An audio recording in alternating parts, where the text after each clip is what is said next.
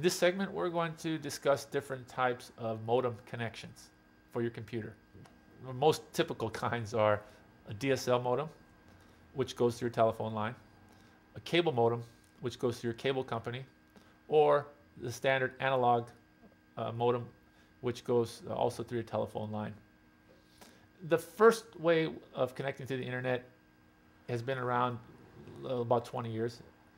It's the modem. And it's an analog modem. It hooks up to your computer and to your phone line. It's the most economical way. It's very inexpensive. You can get an ISP with a dial-up modem for about $10 a month. The only thing is that it's slow. The maximum download speeds you're going to get are 56K or 56 kilobytes. So there's limitations there.